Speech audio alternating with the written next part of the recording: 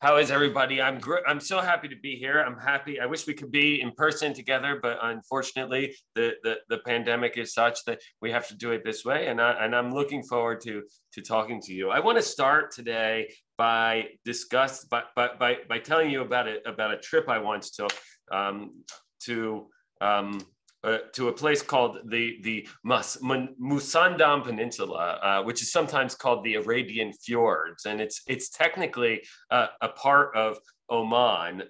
You can see on that map there that photo of the Earth is technically a part of Oman, but it's surrounded on all sides by the UAE, by the United Arab Emirates. And to give you a sense of it, you look at the pictures there. It's about 700 square miles of glacier carved coast. It's where the Arabian tectonic plate rubs up against the Eurasian plate, and that makes for a very sort of bleak and beautiful landscape. So I got there and I found someone to take us out on what's called the traditional dhow fishing boat. And you can see the boat there at the bottom. And the reason I did it was because I wanted to see a place called Telegraph Island.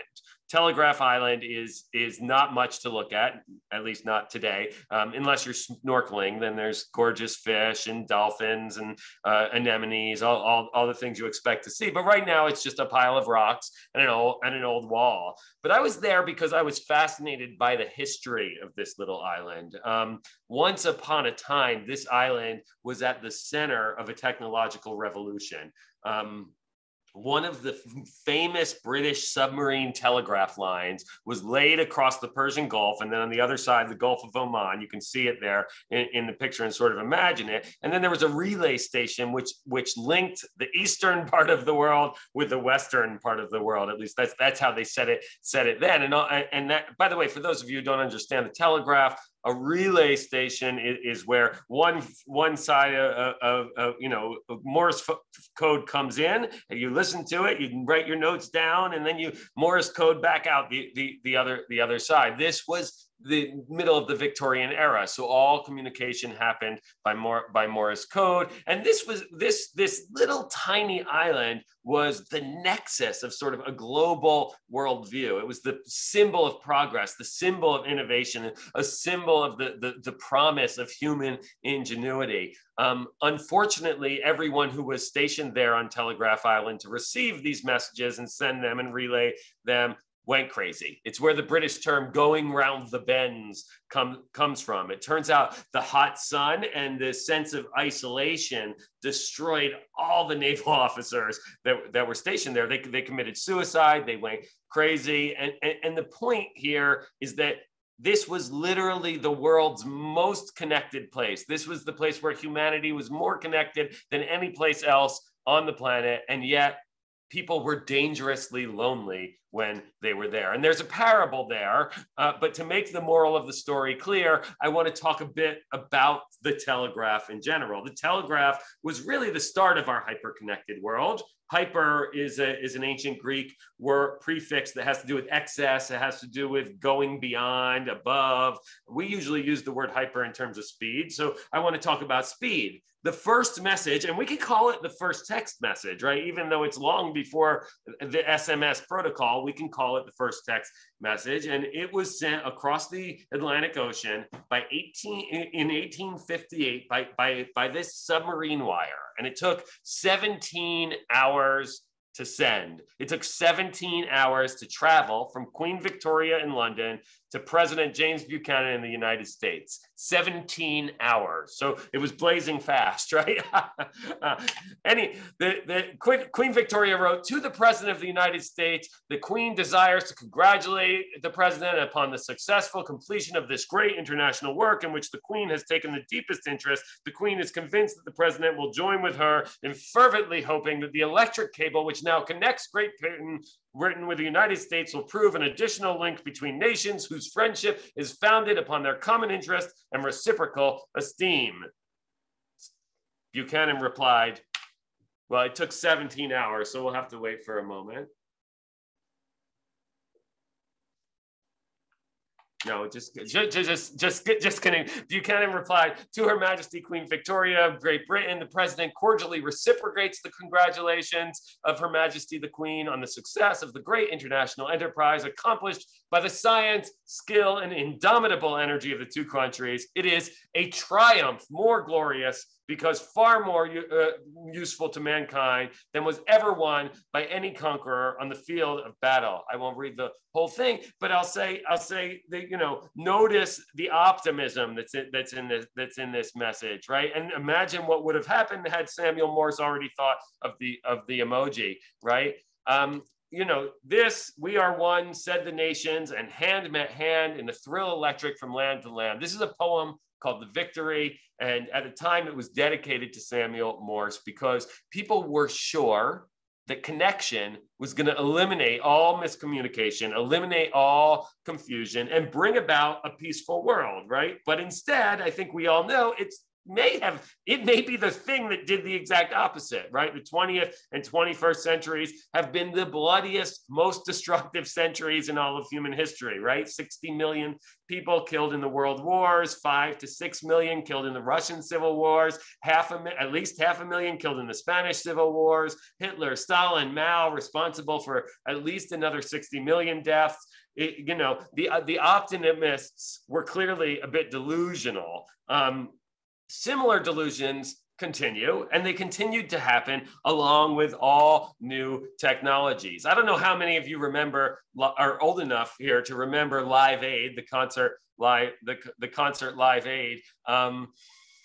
I watched it on television, and what I remember is it felt like a monumental moment of human global connection. It was like we were watching world peace happen on TV, but of course, its impact was fleeting. It turns out that we were all fooled once again by something that I like to call the telegraph delusion, which seems to be pretty common, right? It seems to be pretty common that we make the assumption that exposure or connection will automatically lead to understanding, right? We believe that connection in itself leads to kindness and compassion. We have this sort of notion that encountering diversity is inherently a positive thing, and that's because we believe in the fallacy that I term. It's not my term, but it is that has to do with the empathy altruism hypothesis, right? This is the idea that empathy automatically leads to altruism. By the way, I should do a quick little history lesson about the idea of empathy, right? Empathy is actually an industrial era invention. The term, although it comes from an ancient Greek roots, the term wasn't even coined until 1909 in Germany. The term in German was Einfühlung, which means feeling into. And at first it was about motor mimicry. It was about the idea that we sort of imitate each other, or even the idea that, when you fall down, I say ow, right? Because I can imagine your pain. It's kind of the thing we now talk about it in terms of mirror neurons. Anyway, the term empathy comes from a philosopher named Theodore Lipps, who wrote about empathy in art. He was curious about why art, why paintings, why sculptures, why they move us, right? How is it we can look at something that's not us, look at something that's over there and feel moved, right? Feel an emotional sensation. How do you make sense of that? It's only in recent years, actually, that empathy became equated with a kind of moral goodness, that we started to say, empathy is something we need to teach because it's inherently good. This notion that exposure and understanding will start to lead to compassion. But the truth is, if you look into the science of it, right, the jury is really still out on whether or not empathy is a good thing, because we all feel, for example, more empathy for our loved ones or for those who we have a lot in common than we feel for those we don't have a lot in common for. That's sort of been proven. And also we've shown that the empathy can go the other way, right? Studies have shown that, for example, sports fans, football fans take pleasure from feeling into the rival team's loss, right?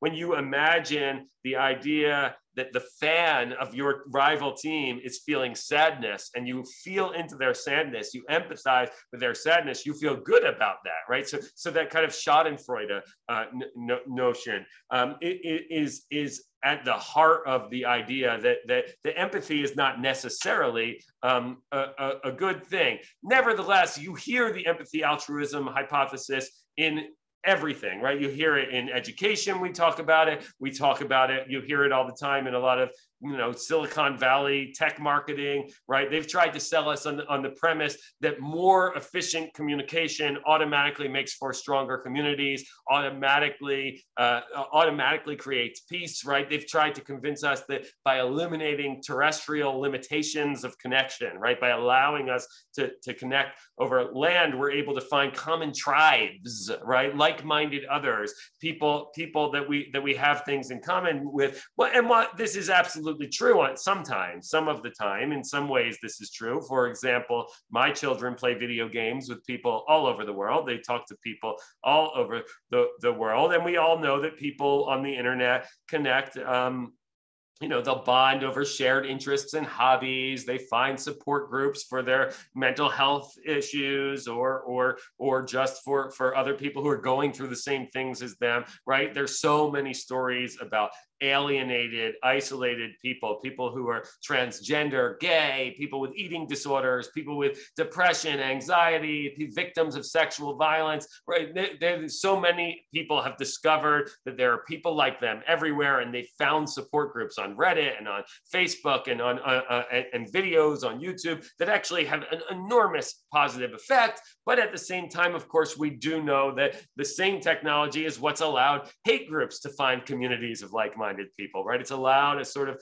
increase in tribalism and nationalism and misogyny and racism. And it becomes, on all sides of the spectrum, people are able to find things, people like them. And so from a macro perspective, if we want to look at the big picture, we've all found ourselves living in something I like to call the winternet, right? And I say that because we've learned that being exposed to diversity, being exposed to so many different people without adequate preparation won't necessarily lead to a sort of warm and fuzzy orgy of empathy, right? Instead, it's led to something sort of frigid and something cold and something that's full of conflict, right? Twitter, Facebook, TikTok, all the social media, right? Although they have the potential, it's often been used to just be a theater for insults and ad hominem attacks. It's the internet is patrolled by armies of bots and trolls, right? Everywhere you look, there's bots and trolls, and that's led to something. Well, I don't know if it led to it, but that certainly is part of the reason that we have so much technophobia. Now, technophobia is as old as human ingenuity. I mean, we have to acknowledge this from the beginning. Technophobia goes all the way back to the beginning of human ingenuity. For example, the example I love to give over and over is that Socrates, pictured here, Socrates was completely against writing. He never wrote anything down. He thought that writing, which was a new technology at the time, was going to be the death of civil society. Why did he think that? He thought that because it was going to hurt everyone's memory, right? So much of education in ancient Greece was about memory. It was about mnemonic tricks. It was about memory skills. And so it's one of the things they prioritized very highly. So he was very worried that once we wrote things down, we wouldn't have to remember them because we could just look them up every time we want. He also famously said that writing is like painting. It's deceptive. It appears to be there, but you can't ever see the back of what's pictured. For example, in this picture, we can't see the back of Socrates' head. So it's sort of a lie. Likewise, he said, written words, when you ask them what they mean, they just keep saying the same thing over and over. Socrates didn't believe that writing could ever communicate the depth and meaning and affective experience of a face-to-face encounter, a person-to-person encounter. And my guess is, if Socrates saw text messages today, He'd just say that it was the obvious outcome of humanity's regrettable move towards literacy, which is a shocking idea to us. But in many ways, he was right, right? Plato wrote Socrates' ideas down for him. Socrates refused to. And in my field, philosophy, we have just thousands of years of people arguing about what Socrates really meant. It turns out the words on the page were actually insufficient.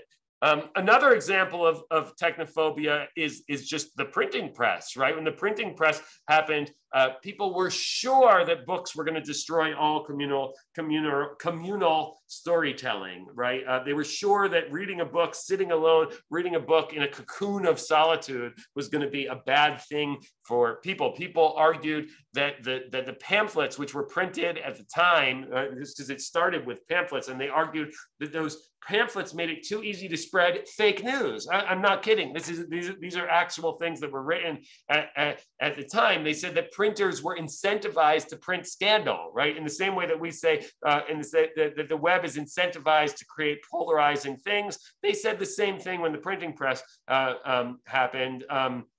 You know, there was a whole moral panic around the echo chambers that happened after the printing press, and it's important, you know. And I put this quote up of just, you know, people saying that the printing press was going to be the end of morality. That Pope had to get involved and fix it, because nobody believed in the idea that we should decentralize the power of storytelling authority from the state and the clergy, right? And it's important to understand that in context, right? Remember that our modern sense of the importance of individual authority, personal moral autonomy, right? That's a very recent development. Like, most people never even imagined that was a good thing or a possible thing. And so it makes sense that those people in power would have been afraid of this idea that you might decentralize intellectual authority. Were they right? Yeah, absolutely. If you were committed to maintaining the status quo, if you were committed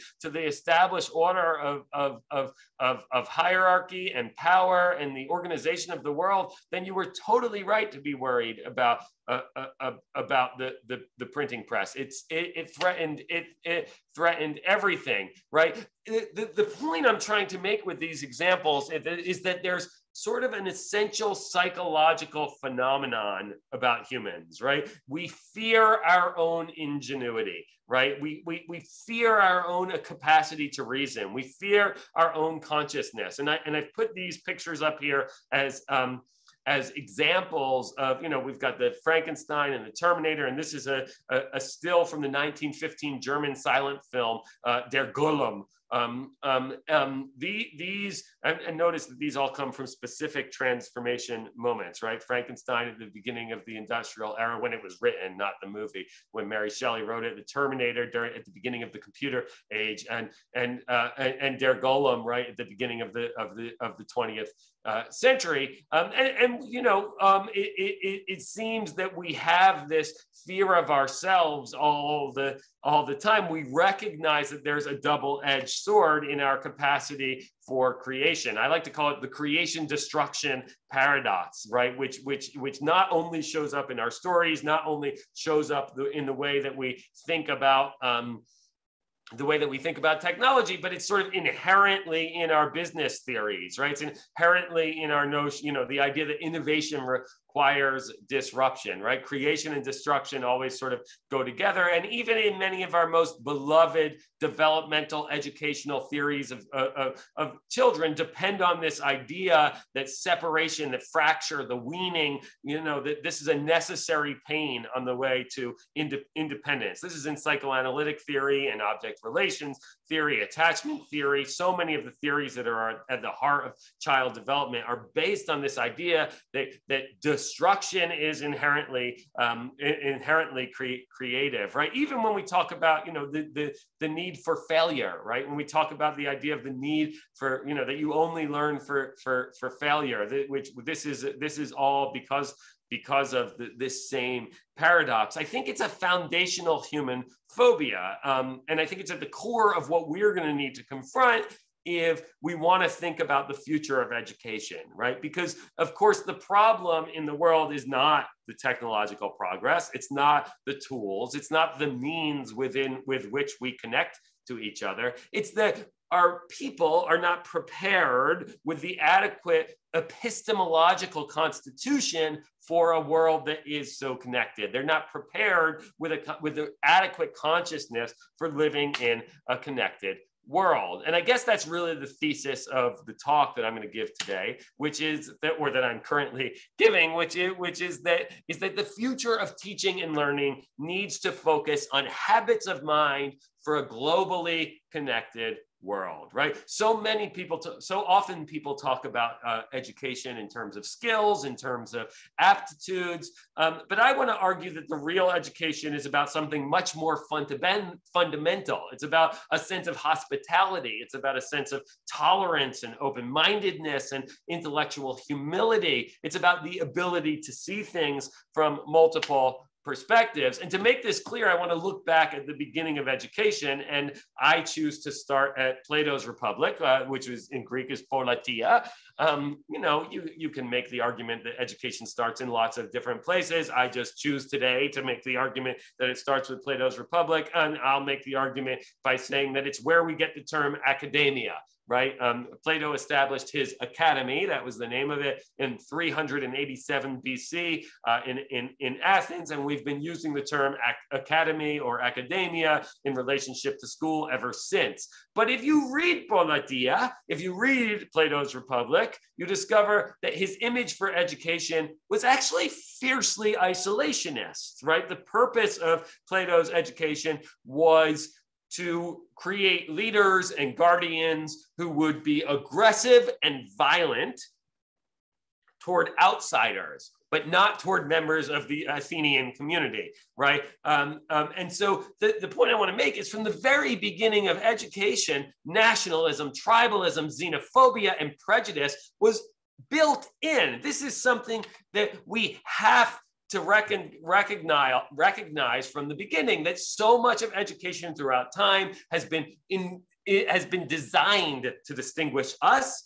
from them, right? So much of education has been designed to control access to and understanding of languages or affect or etiquette, right? To teach people how to act like they're the insiders, but also how to establish others as outsiders, right? So much of education, so much of our history of education has been colonial, right? And therefore inherently about otherness, right? Of course, it claims to eliminate otherness by teaching empathy, but it's empathy almost always in the language of the colonists, right? Or from the perspective of post-colonial theorists like Frantz Fanon, it's been about intentionally cementing ideas of otherness into the consciousness of the colonized.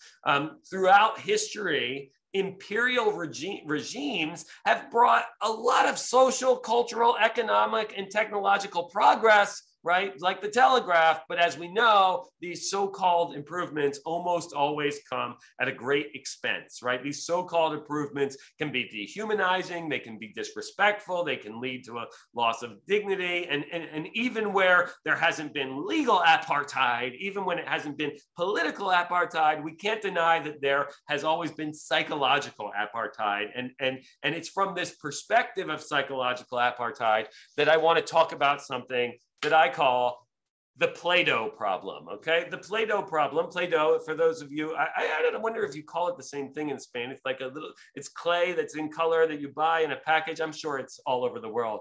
I remember when my kids were little, I gave them Play-Doh. I gave them colored molding clay, and they would ruin it very quickly by mixing it all together, right? They'd take all the colors, they'd blend it all together, and they'd end up with a gray blob, right? A brown blob, an ugly blob that they just ignore. They just leave it. They didn't want to play with it anymore because it wasn't pretty. And I want to draw a correlation between this and something that happens on the internet, something that happens in a connected world, right? What we have essentially done in the world at this point is put so many of us together, so many of us connected in a way where we are rubbing up against each other, where we see each other in a day-to-day way. But we didn't do that with adequate preparation. So we've gotten something that I like to call diversity fatigue, right? We live in a new connected context that requires us all to be open-minded, that requires us to be tolerant, that requires us to be respectful of diversity. But in order to do that, we need a fortified sense of self. We need to be able to express our unique selves in a world where the protocols have to be standardized enough to make the connection happen, right? So the question I'm asking here is, how do we allow ourselves to feel unique while also being connected to others and without feeling like a blob of brown clay?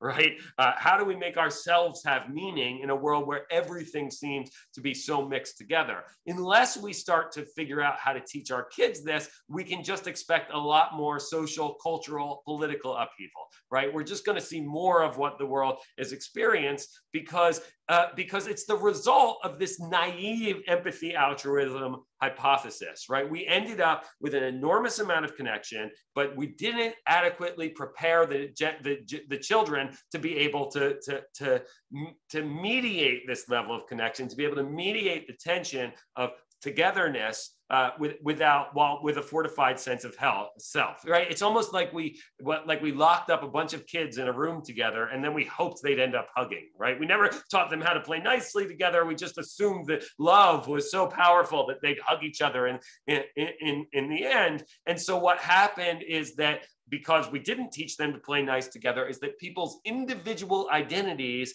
end up expressed in opposition through power struggles rather than through positive, autonomous expression of personal agency or autonomy. So how can we manage this better? How can we do it better? To do that, I'm sorry, we're gonna have to look at a couple Greek words. The two words I want to look at are techne. That's the one, the first one, and the second one is episteme.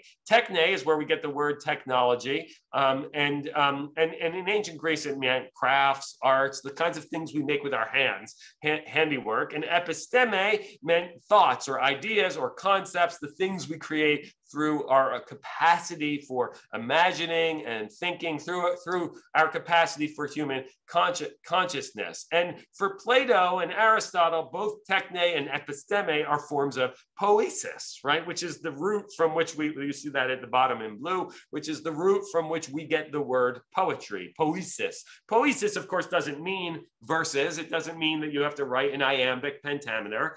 Instead, it means a kind of bringing forth, a kind of expressing, a kind of, it has to do with the ways we manifest what is true, right? The ways we express the zeitgeist of humanity. And at our core, humans are makers and thinkers. And so when it comes to learning and child development, it's important that we don't forget that techne and episteme are essentially linked as poesis. They are the same, whether we're dealing with ideas or handicraft, whether we're dealing with hands-on or intellectual, whether we're dealing with praxis or theory. They're both forms of poesis. And that makes perfect sense, because I think we all know education, teaching and learning and child rearing, parenting, it's all about bringing forth human consciousness. It's all about teaching young people how to show up, how to live their potential. And so we always have to have both technological and epistemological agency, both handicraft and intellectual agency and autonomy. Education, education for skills and education for fulfillment, right? Education for vocation and education for happiness. And to talk about how we make this a reality, I want to talk a bit about learning through play, right? The research is 100% conclusive on this. I'm sure everyone watching this knows play is good. Play is how children develop executive function and self-regulation and social emotional skills. It's how they learn conflict resolution skills. Bottom line, kids just want to have fun, and they learn to preserve their fun, right? As soon as there's conflict, they have to figure out how to end the conflict so they can get back to playing. And so they start to manage those social skills out of a purely practical need. But if we want to get into the sort of science of this, I have a list I took from Harvard University Center for the Developing Child that just talks about all the things that children practice through play. It is through play that they practice learning, they practice focusing and sustaining attention. It's how they learn to set goals. It's how they learn to make plans. It's how they learn to monitor their actions. It's how they learn to adapt to changing conditions. It's how they learn to solve problems. It's how they learn to follow rules. It's how they learn to control their impulses. It's how they learn to delay their gratification, right? And by the way, we often talk about playful learning in terms of the youngest children. We often talk about it in terms of, like this small child that's in the slide there, but playful learning actually applies to all stages of human development, right? It's the same thing that we're talking about when we're talking about hands-on learning, when we're talking about project-based learning, when we're talking about experiential learning, even when we're talking about learning through failure, which is not my favorite semantic choice. We're talking about learning through play. And even when I make a presentation like I'm making right now, even when I present this to you, the more playful it feels, the more fun the slides are, right? The more you're going to get out of it, the more you're going to, the more you're going to be able to play with the ideas, right? To play with the frameworks, right? So you can talk about this in terms of adults too, but I like to talk about it in terms of the youngest kids and in terms of the simplest games and toys that they use, because it helps us to remember that all play, all learning, everything we know is always situated in some kind of context, right? The bottom line is play is not neutral. Play is culturally situated, and it usually reflects the normative, political, cultural, technological realities of the adult world, right? So you end up having play that demonstrates the kinds of things that grown-ups do, right? So, we start to have cars after cars for kids to play with, and we start to have jobs. You see here the butcher shop at the bottom here. We start to have we use play as ways to teach our kids the realities of what we expect from the adult world. By the way, this is why we have so many feminist retellings of fairy tales, right? Because they recognize that the games, even the narrative games that we play with our kids, are starting to cement normative ideas, normalized ideas about things like gender, right? Think about things like race, all the things that we worry about, right? So what this should tell us when we think about the idea that play is culturally situated is that while it may be good, and it is certainly good from a learning perspective, there's no essential way of playing that's always been good throughout all of history. The way we play is always changing. In fact, play as we imagine it today, the way we would see if we see kids playing, if we see them making, if we see them tinkering, that used to be considered very problematic, right? Idleness used to be considered a sin. People used to think kids should be working, that maybe if they were lucky, they were allowed to study, but if they were studying, they should study prayer. They should study the Bible. We used to believe that kids should spend most of their time working, right? The image that we have now of childhood as a time for self-actualization, as a time for character development, as a time for intellectual growth is unique to the industrial era, right? It didn't exist before that.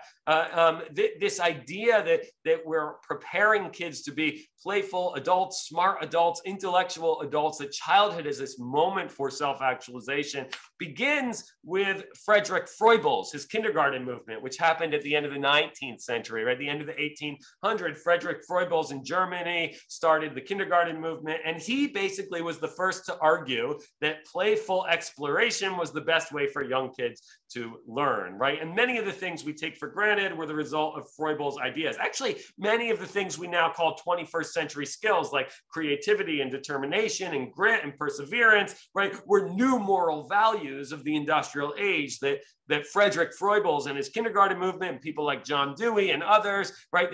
Like Vygotsky, they theorized ways to nurture this, right? They theorized ways to nurture this kind of internal self-actualization. And people didn't like it, right? People didn't think it was disciplined enough. And by the way, I should say that a lot of the conversation in education is still sort of reproducing this early debate about idleness versus work, the Puritan work ethic, right? This notion of that our choices are rigidity or freedom, that our choices are testing and worksheets or hands-on experimental learning, that we're either teaching hard skills or soft skills. When I hear so many of the people, the TED Talks, like Ken Robinson's TED Talk about industrial era education and the factory model, I actually think they're wrong. I think that most of education has actually been a constant debate, at least for the last 150 years, has been a debate about whether we're going to be in this sort of playful self-actualization mode, or are we going to be in the rigid testing mode. A few years ago, while doing research, I found a little book called The Story of a Sand Pile by an American psychologist called Stanley Hall. By the way, this is the same person who invented adolescence. And I mean that, like, he invented adolescence. He named it and he wrote a book, a giant book, but I don't need to say much about him. He was talking about the sandbox. The sandbox was new. It was part of Froebel's kindergarten movement was the sandbox, and parents didn't like sandboxes. Parents complained that kids were becoming obsessed with the sandbox, that they were obsessed with this frivolous amusement, that they would go outside and say it's time for dinner and the kids wouldn't stop playing in the sand. They talked about it exactly the same way that parents talk about social media and video games right now. And Stanley Hall wrote the book in order to explain that the sandbox has positive psychological and social benefits. Like, we had to argue this. Nobody believed it at the time, that it had civic benefits, that it had academic benefits. And I love to think about this story because it reminds us that we once had to prove that the sandbox was positive. And that's important because currently, because currently our kids are playing in digital sandboxes, right? In video games and social media and things that seem so superficial to us, so meaningless to us. But those things all represent opportunities they have to practice agency in context, to have autonomy, to have a sense of identity, to have a strong sense of self, even while they navigate the scary diversity fatigue of the internet. And since the beginning of video games, it's fair to say that folks have imagined ways of using it educationally, right? Carmen Sandiego, Oregon Trail, right? They've used it, and they've used it because they thought it was engaging. But it's not just about engagement, right? Games are fun for kids because they work like a language, right? They're full of very specific rules, very clear explanations, and that's why kids love them, right? Because they're always because they require learning. They require learning the rules. They require trying different things, and the learning in video, and kids love learning, right? They love to learn, and the learning in video games is fast and complex and exciting and well engineered. In fact, I have noticed that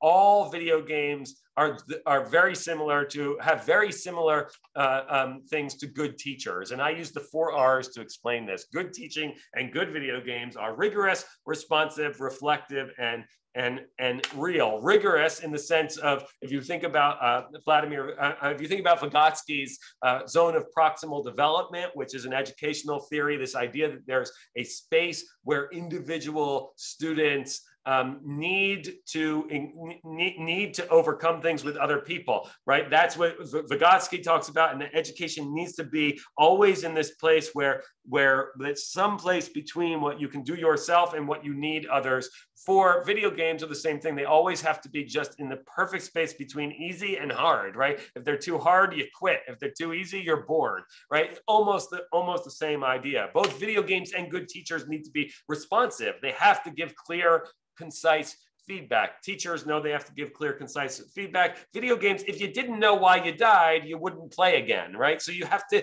be very clear about how your actions are impacting, how your action, what outcomes you get from actions. You need that feedback. Both good video games and good teachers have to do this. You know, all video games and teachers are reflective in the sense that they create good metacognition, right? The ability to think about your own thinking, right? And this is what allows, I wrote in the line here, this is what allows a learner to have a growth mindset. They can recognize from a meta perspective that their thinking is growing. So if I fail a test, I'm still aware of the fact that there's a larger me on a larger journey. Same thing is true with video games. In video games, there's always two eyes. There's the eye that is holding the controller, and there's the avatar in the game, which is the eye. And of course, both video games and good teaching are real. I mean, video games are obviously not real, but I use the word real to acknowledge the idea of hands-on, experiential, playful learning, right? It has to be applied. It has to be just like learning. It has to feel it has to feel like there are stakes. It has to be, you know, otherwise, it would be like the way we often, if you don't have hands-on learning, it's the equivalent of playing a video game. I wrote here of trying to understand a video game by reading a manual, but never actually playing, right? They're hands-on, and that makes them feel real, at least in a sense. Whenever I talk about this, whenever I talk about the relationship between good teaching and good video games, when I say this to educators or parents, I see them start to have this sort of panic on their face, this sort of what I like to call the screen time panic. And I think that's what really scares people, right? It's this fear that apps and games, that social media, that the internet is actually doing a better job teaching than many teachers are, right? But unfortunately, teaching a lot of useless stuff, right? Unfortunately, teaching the wrong material, right? You know, I think that's true. But at the same time, we have the possibility to be teaching very different things. In order for us to teach very different things, we need to get over the screen time panic. We need to acknowledge that the screens are here. We need to stop worrying about so many of the things that we're worrying about, and instead, throw out what I like to call the on-off switch mentality. This idea of how much screen time, how do we limit screen time, and instead start to think about how do we integrate it into our lives in a greater idea. I mean, in a greater degree, right? We need to. It's the same as the way we should think about abstinence education, right? You don't teach abstinence. You teach more information that allows people to make informed decisions. That's what we need to be doing. We need to stop talking about technology and screens in terms of duration, in terms of how much exposure, and we need to start talking about how to make sure that kids get the quality digital experience mentored by adults, mentored by teachers, guided by grown-ups, so that they integrate current technology into their imaginary worlds, into their social lives, into their play. We need to mimic in our classrooms the integration of technology as we'd like to see it in the actual world, right? In the end, what I'm basically saying is that to make all of our thinking about technology and global conflict and all of the things that are happening, working together, we need to make sure that teaching and learning is about preparing students with the kinds of habits of mind, with the kind of consciousness that they need to participate well in a globally connected world. It's about preparing our children, again, with, as I said earlier, with a sense of hospitality, with a sense of tolerance, with a sense of open-mindedness, with a sense of intellectual humility, with the ability to see things from multiple perspectives so that they can do a better job of living in a world that requires us to confront so much otherness.